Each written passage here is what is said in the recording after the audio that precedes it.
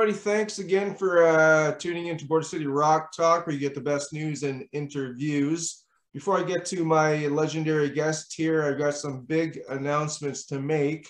First of all, hit the subscribe button. I know, blah, blah, blah. It's that guitar logo, just so that you don't miss any interviews.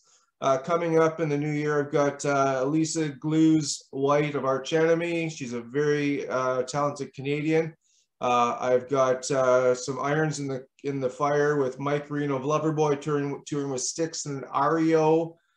King Diamond is confirmed once the album is going to be released. So I've got King Diamond. And I've just got, and it's a very good coincidence because my guests will know him, voice of some of the Simpsons characters, Mr. Burns, Principal Skinner, Harry Shearer is going to be joining me here on Border City Rock Talk to talk about Spinal Tap. I'm going to touch on this how Harry wants to talk about because he's in charge. So without further ado, I'm going to bring you my guest, Mr. Paul Shortino. How are you doing, Paul? I'm doing amazing. How are you doing? I'm $1 million shy of being a millionaire, but I'm okay. I hear you there. So we all know Paul from his days in Rough Cut, and we'll get into that. You know, I mean, my favorite tune actually was Black Widow, but everybody knows, you know, I mean, you guys got big on the charts with Piece of My Heart, but a legend in the music scene. Here in Age, you did that. So I want to talk about Spinal Tap, and it's kind of funny. You must be a Steel Panther fan, or you know who they are. Oh yeah, yeah. I know Ralph and the guys. Yeah. Yeah, and there's stage names like Styx and Inya, and then we have well, formerly Lexi Fox. But it's interesting when you were in This Is Spinal Tap, which was great. You came on with Dr. Johnny Fever. They gave you the name Duke Fame. How did that come about? You got me. It was just in the script. Not too long ago, actually, Harry Shearer, you were mentioning him. Billy Huffy from Dino, Desi, and Billy. Yep. And also Paul Schaefer had a show here in Vegas. So we did a Spinal Tap tune. We did Big Bottoms. Girls Got 'Em. And we all did a bass solo. And lo and behold, Spinal Tap has followed me around since I've done it.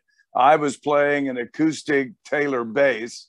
Everybody else was electrified bass. Yeah. And I was supposed to do my solo, and my bass went out, and they put a mic up to the F phone, and I was playing my solo through the hole in the Taylor bass. So it's kind of followed me around all my life, Spinal Tap. That's pretty cool that you brought up Paul Schaefer, because he's a fellow Canadian. He's a fellow Canuck. Yeah. So how did you get involved with that? How did they approach you? Bring me back to that time when you were asked to be a part of that movie. Well, how it came about was Rough Cut was playing the Troubadour. So at that time, Wendy Dio was managing the band. Ronnie Dio was doing some pre-production with the band in my folk studio, which was Fiddlers at the time, and also Sound City. And so we were playing the Troubadour. She put an ad out in the paper. One of the local magazines. I'm not sure which one it was. It might have been BAM. There were quite a few back in the 80s that were local, you know, papers about what was going on and who was playing what club and what band was playing where. And so to make a long story endless, I guess somebody in the casting department of Spinal Tap saw our picture in one of these magazines, so came to the Troubadour and saw me. I was in my white leather, that was my own outfit, and the boots, knee-high black suede boots. I was performing in that, and they actually asked myself, David Alford, and Jakey Lee was in the band at the time before he had moved on to Ozzy. Yeah. And so we were all called to this casting call. Well, I just so happened to show up first. Oh, nice. And I was dressed the way I was dressed at the performance. So wardrobe saw me show up and they went, "There's Duke Fame. We don't even have to dress him. He's already dressed." So I walked in, spoke to Rob Reiner. I think we were at a Norm's or a Denny's, one of the two, on Sherman Way in Lancashire, in California.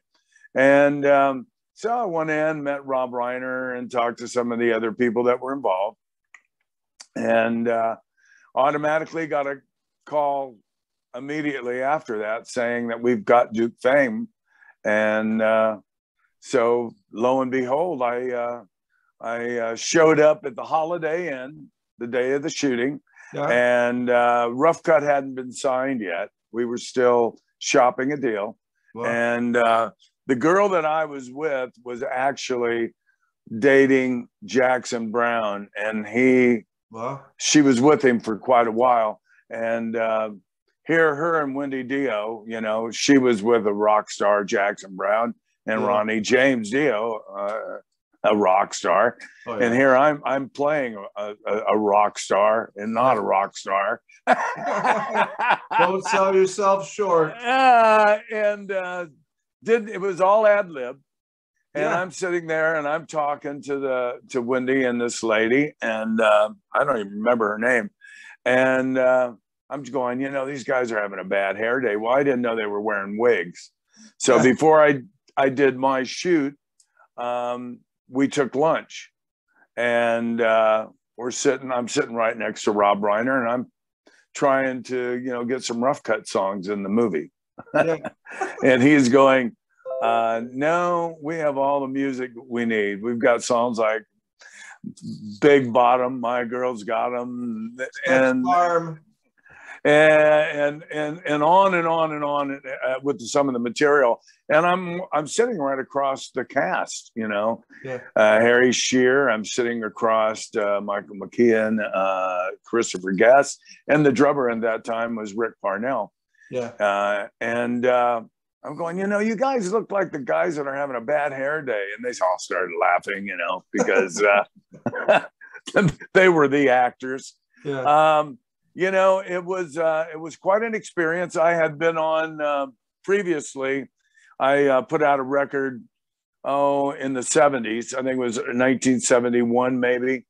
And it was on a label called Bell. And the producer was Snuff Garrett, who did Liza Minnelli, also Sonny and Cher. Wow. And so I was signed with this label, Bell Records, and hadn't done anything. And it was 22 with a Bullet on Billboard. And lo and behold, Vicki Lawrence from the Carol Burnett Show came out with a song called "That's the Night That the Lights Went Out in Georgia." Yeah. And so my record just got kicked right off of the charts, shelved, and they put all of their, you know, oomph behind them. So I hadn't done anything for a long time, and then got involved with the Dios, and we did some demos and stuff, and eventually got signed. But it was quite a crazy doing this movie that I never thought, you know, would get so much. I guess it's given me so many blessings in the past. After the movie, we were on tour with Crocus and Accept, and we couldn't get a line check or anything. We just had, it was a 3-bill show, so we were right up against the monitors. Accept didn't tear down, so we had to put our stuff in front of their stuff, and then Crocus was headlining. Well, the movie Spinal Tap was showing in all of the Holiday Inns and the Howard Johnsons when they had them back then, and a lot of people had the movie on the bus. So the road manager happened to walk by our dressing room and asked me if I was Duke Fame. And I said, yeah, I am Duke Fame. I am the guy. And they said, well, the guys in Crocus would really love to meet you. So That's so cool. I went back and, I was signing autographs as Duke Fame to Mark Storace and the rest of the guys. It was quite, and then we got actually a line check after that point on, and eventually went out on the road just with Accept on a Western leg tour on the West Coast. So yeah, Spinal Tap was quite an interesting thing. And I had when I did that first record on Bell Records, I was on The Dating Game with Jim Lang. I also was on The Gong Show twice. The Gong Show. Yes, The Gong Show twice. And this was before I got signed to Warner Brothers with Rough Cut. But yeah, they were pushing the record and getting me on, shows that I needed to be on so people would know who I was. But it was a lot of fun, a lot of good times back then. Did you and David ever hash it out and come to an understanding after he called you and your band wankers? Well, you know what was interesting about that, I had no idea what they were going to say. Yeah, because everything was all ad lib, even all of the stuff that Howard Hessman said about the Normo Dome. Yeah. We got to go wait in the lobby now for the limo. And then I walk away and they go, oh yeah, they were booing him when we went on, and I didn't know any of that stuff that they said. So I just kind of, just played stupid pretty much. Well, I found that very intimidated from the cameras. That's not my trip. Well, there was so many people that came out of that movie that went on to be successes. Like you've got Billy Crystal, Dana Carvey, Fran Drescher, Paul Benedict. Pardon me? Paul Benedict, who was on the Jefferson. Yeah. Ed Begley Jr. Yep. And I'd interviewed Harry a couple of years ago. It was we had a confusing interview. But what he said when I asked him about that, if there was rehearsal or all that, he said it was all called improv. Yep. They had a theme and they went in there. So that just shows the talent of these guys. Oh, absolutely. And you know what? It shows the talent of not having a script, of just having an idea, and letting people run with their idea of how that person should act. The thing is, it was so, because it's improvisation, it means there's no subconscious rehearsing to a line. So I watched the movie a couple times thinking they were a real actual band. I was at the record store looking for the album. I was in Circus Magazine looking for a friggin' tour. Oh, well, what's interesting is shortly after that movie, and then Rough Cut got signed, we did Hearing Aid. Yeah. With it was the heavy metal version of We Are the World. And exactly. And they showed up there, and it was good to see them. Yeah, they did some of the interviews, Yngwie J. Malmsteen, all the other Yngwie J. Malmsteens that are playing here today. I mean, those guys are brilliant. I mean, what comes off the top of their head is just, it's amazing. And that's why they're really good comedians and actors. Let's get on to what you're doing, because you've been nonstop in your career. I spoke with Carlos a couple of years ago, and you were doing Rough Riot. And I mean, obviously your Rough Cut history is still selling, and you're known for that, I think, primarily. But you're also in King Cobra, and and I did a couple of records with Quiet Riot. Yeah, that's right. You know, in fact, we've got a Rough Cut record right here with Carlos on there as well as a guest appearance. Everybody, and he's actually in the new choir. He's in the new King Cobra as well. That's right. So you guys are recording as we speak a new album. Tell us about that, and tell us when we can expect to be able to purchase it. It'll probably be out in late April, May.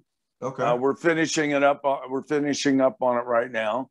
Rowan Robertson's one of the guitar players as well, who was with Dio, and then there's Carlos, myself, Johnny Rod, and Carmine, and pretty much everything's been coming to my studio. Okay. And where they're bringing the ideas to me or the songs to me, and then I've got to come up with the melodies and lyrics or the titles of the songs. Titles keep changing. In fact, Carmine just sent me a song that it's an awesome song that Carlos wrote, and then I put some stuff to it. It's called "Dance in the Wind," and the album's called "Music is a Piece of Art." And it's going to actually, we're doing a CD and a vinyl, I believe, because the artwork is so amazing on it, and all the songs are related to music. You know, like music is a piece of art. In my ears, straight to my heart. It, you know, music is always my best friend. It's always been there when no one else was. And that's the title track song. And it's pretty much, some of those are the lyrics where everybody kind of can relate to those things. We did a remake of Love Hurts. Oh, Nazareth. Yes. And also we might be throwing on there Catch a Rainbow, acoustic version. But the record's amazing. It's going to be a great record.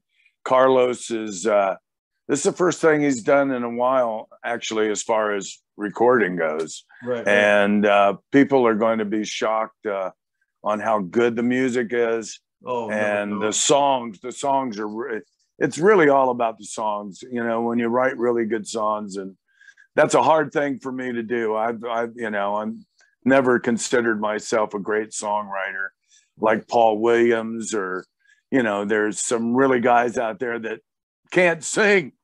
Neil Young is another one. You know, the guy writes amazing songs, but, you know, he sings sharp.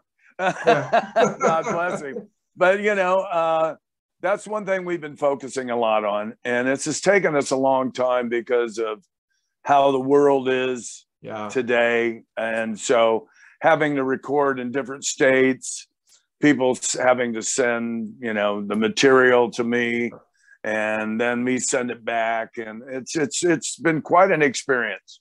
And thank God for technology, because it would be would be pretty close to being impossible to track in a studio unless everybody was tested, everybody was, you know, vaccinated or whatever, you know, and the flu shot is what I call it, because you got to keep getting it. Yeah, I know. It's crazy here in Canada. They're throwing the booster at us, and I don't know. I assume you miss being in the studio with some the band, or some of the people have said they don't. I kind of miss that feeling, just, you know, the camaraderie part of it. Actually, the way we're writing is better than the old way, how people wrote. Got in a room, they started, you know, collectively working on an idea, and so, you know, sometimes the idea gets lost because there's so many chefs in the stew. You know, this way, you know, people send an idea. If they have a melody, they'll send a melody along with the idea, and then I have to, you know, put some lyrics to it. Some of this stuff I've had to put lyrics and melody to. And by having a studio, excuse me, by having a studio, it helps you perfect your art too, because it's helped me find my voice. because when I first got in Rough Cut, Ronnie was doing a lot of pre-production and working with Rough Cut. Yeah. And I found myself sounding like Ronnie, or just, trying to, when you got somebody that sings like that on the other side of it. First of all, having somebody, a great singer like that, produce you, is an honor in itself, because most producers don't sing. When I did the Quiet Riot record, Spencer would be on the other side going, okay, I want you to sing, and I'd have to come up with closer, closer, come a little closer, girls like, or boys like me don't bite, Yeah. But, he was a great producer. He brought some really great things out of me. But working with another singer like Ronnie, I found myself unconsciously trying to emulate what he was telling me to sing. Probably intimidated a bit. Yeah, that, and also would sing something to me and I would end up singing it back to him similar. So I was having a hard time finding who Paul Shortino was, because when Rough Cut got together at that point in time and Ronnie was doing work with us, I was in a cover band. So I was singing like Steve Perry or Lou Gramm, or trying to, let's put it that way. Yeah. And he helped me actually find who I really was. And so that's one reason, actually, I really wished he would have done the first Rough Cut album. Mm-hmm. And I think Wendy wanted to get an outside producer because of that reason, that I was sounding a little bit too much like, we did a song that was on the Best Unsigned Bands, KLOS, was a record that they put out. And we did a song called Try a Little Harder. And it was kind of like a Dio song. Dun, da, da, dun, da, da, dun, dun, da, da. Yeah. And how many roads must I travel? I found myself, hey, I'm trying to sound like Ronnie, you know. And because Ronnie had all different shades of his voice. He could sing very pretty. He could sing really hard. And so... yeah, it was an honor working with him. And I think if Rough Cut would have did the record with Ronnie and Angelo, which recently I found out that they really wanted to do from Angelo Curry, the record would have come out a year earlier, which I think it would have been timing-wise better for Rough Cut, because we came out the year that Tipper Gore came out with all those stickers of how bad heavy metal was. And the cover wasn't even close to what was inside the record. I think the heaviest song was Black Widow on that record. And Dreamin' Again was the one that got us signed. So my three favorite songs on that album was Taker, Black Widow, Dreamin' Again, and those were my favorite songs off of there. And then the Piece of My Heart thing, that was just a random idea, for a cover song, by putting Wild Thing to Piece of My Heart, pretty much is what we did. That was a great album. What else do you have going on? So you're living in Vegas, not Cali? Yes, I'm living in Las Vegas, and I've been here for 15 years. My wife's grandfather was an architect for Bugsy Siegel, so her family's been here since the 40s.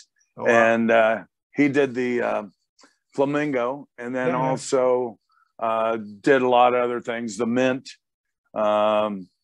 He wasn't involved in the mob. He was just an architect that finished the Flamingo, and so I kidnapped her for 16 years in California, and we've been back here it's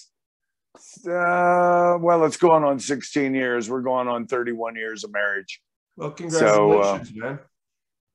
Yeah, that's tough in our business, well, to stick with it. This is my second marriage. My first, I have a son that's 44, and He sings really good too, but that's not his forte. He does estimates for insurance companies for damages in houses, and nice. he's pretty much a contractor. He can build a house, you know. Yeah. And I can't build a box, but I can. I'll tell you, I can't draw a straight line with a ruler. So yeah, I hear you. So I did a record also with, it's called Blue Dahlia. It's we did that with Tracy G. Also released on DDR Music Group, and also released a Bad Boys CD just recently on their label, and that's about 30. We started recording that record right after I left Quiet Riot, and so it's probably about 34 years old, somewhere around there. And what's really interesting is it was released in Japan, but I found 3 bonus tracks in a DAT player that had been in my garage it's been sitting in Las Vegas garage for 15 years in the heat. We put new carpet in, and I moved all my file cabinets in the garage, and you got to keep tape in an area that's a constant temperature, and being 110 or whatever in the garage, all these other DAT tapes that I had in there, I had tons of DAT tapes. They all went bad, but the only tape that was any good was the one that was in the DAT player, and it had King of Thieves, No No Nikki, and there was one other song on there now that I'm thinking about it, and I can't remember which one it was. But there were 3 songs on there that were bonus tracks on this album, and it seems to be doing quite well, you know. Yeah. So, and that's with Mitch Perry on there, who was with Michael Schenker Band. Michael Guy, who had wrote a lot of the material, eventually joined House of Lords from Bad Boys. And then Rich Carlson, and then there's one track on there that James Kodak played on.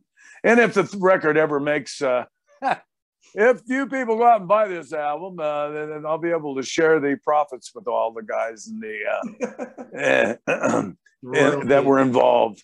Nice. But initially, it was my solo project when I left Quiet Riot. And how that all went about was Frankie's mother got very sick, so he ended up going out with Wasp. And the record that I did with them, that we canceled all the tours. And then my mother shortly got ill after that with a heart attack. So just kind of started forming another band called Bad Boys. And Carlo wasn't involved in it, Carlos, but it was Michael Guy originally, and Sean McNabb. And James Kodak was the first lineup. And then I did a couple records with Jeff Northrop, J.K. Northrop, who actually was in King Cobra at one time with Johnny Edwards, who also was in Foreigner. Right, that's right. Yeah, he did one record with Foreigner, which was just a great record. Johnny Edwards, great singer. Nice. And so you know, I'm just rocking away. Busy. I did a record just before it closed down called Shortino Make a Wish. Doug Aldridge is on that album. Jay Shellen, who is now with Yes. There's a lot of people on that. Phil Soussan, who was with Ozzy. And then we did a video. Vinnie Paul played the drums on Send in the Clowns. We did a video of Send in the Clowns about 13 years ago. And it was with Ira Black, who was with Metal Church and a few other bands. And he came up with the arrangement. We recorded it. Vinnie Paul Abbott showed up in clown outfits. He was about an hour late. And he brought his whole posse, went and bought about $3,000 worth of clown outfits. No way. Showed up, played the drums, and he told me, he says, you know, I've got the opening line for the drums. I'm going, what? And he goes, it's like, and then I go into, this scream. And I go, Vinny, but there's more to the song than that, Yeah. Because he heard Judy Collins' version. Oh, and he goes, right. how are we going to do this for Carrot Top? Because it was initially for Carrot Top, and we were trying to do something like, everybody did with Sam Kinison. Yeah. On Wild Thing. We were, going to bring other people in. And then it kind of just fell to the wayside. He had it in the show for a while. So 13 years later, I'm doing this. I go to Japan. My wife hooks me up to do this Q&A. And actually, the only other person that did this particular Q&A concert was the first drummer in Iron Maiden. Oh, wow. And yeah, so this was in Nagoya, and 5,000 seater.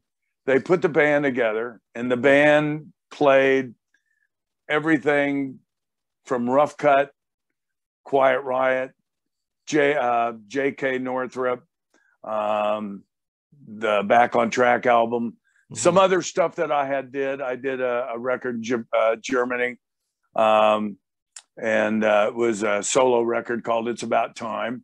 Right. And we took a track off of there. And so the band had collectively put together stuff that I had did through, my musical history. And it was a great turnout. And then they asked me to come back again. And I did a small tour of Tokyo, Nagoya, Osaka, the major places to play and stuff. And I hadn't been back there in 27 years. So one of the guitar players, Nozumo Waki, did a record, and he had Marco Mendoza on it. Peter Baltz from Accept. Yeah. So he brought those people to the table on the Shortino Make-A-Wish album, and we did a video with this gentleman, Gary Arona, who did a lot of stuff for HBO, Showtime, Cinemax, and his wife is Tabitha Stevens, who eventually was in the Hall of Fame of Porn. Nice. But she's a female clown in the and it's on YouTube. Okay. It turned out really good. It's Carrot Top's in it. It's mainly based around him and me and the guitar player in it. Okay. Our faces are painted up. Half of his face is painted up, and then I'm painted like a mime. And Carrot Top did his own makeup, so he's a scary clown. Oh, and Tabitha is a sexy clown. Yeah. And then we did another song off the album called Make-A-Wish, and there's a guy here in Las Vegas, Murray Salchuk, who was on America's Got Talent. Oh, okay. Him and his lady. He took it was a ballad, and he took some of the lyrics from the ballad and did some magical tricks to it, which was kind of cool. So you see the video in black or in color, and when they're doing their part, because I just married them. I'm also a minister. I just married them, and it was my wife's idea of getting Murray and Danny to do it as a couple, because you could see the love. It's a love song. You could see the love within their eyes, And, oh, nice. And they did a great job. And he did some really amazing, just, close at hand kind of magic, and to kind of coincide with the song. The videos look like they're $100,000 videos. I mean, they just, they're back in the time of MTV, where people, spent some money on videos. And it's kind of like I asked some of the guys, a guy named Sean Perkins to do the lighting, who does all the lighting for all the Cirque shows here in Las Vegas. Right. So the actual videos have a little bit of a Cirque vibe to them. Oh, very It's kind of cool. Yeah.